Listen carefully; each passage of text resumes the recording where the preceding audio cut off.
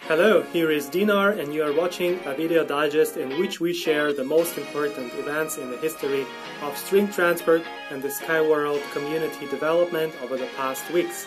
In this release, uSky Transport participates in Sharjah Entrepreneurship Festival 2024. uSky String Technologies renewed its Quality Management System certificate. Results of Big Start 2024, the largest event for Sky World community's participants and partners. Let's not waste time and get straight to the first event.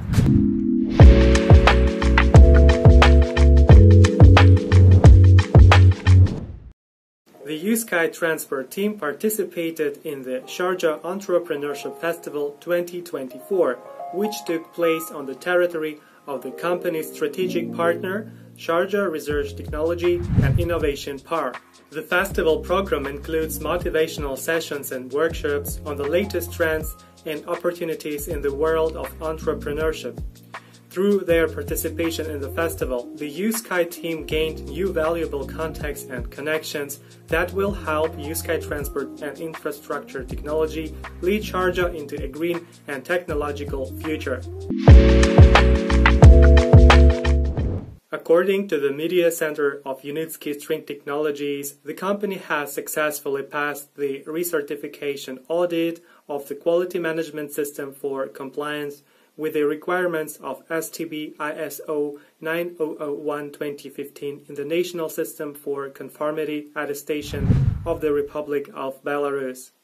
The experts carried out the audit in 2 stages, during which no non-conformities were identified and the declared scope of QMS certification was confirmed.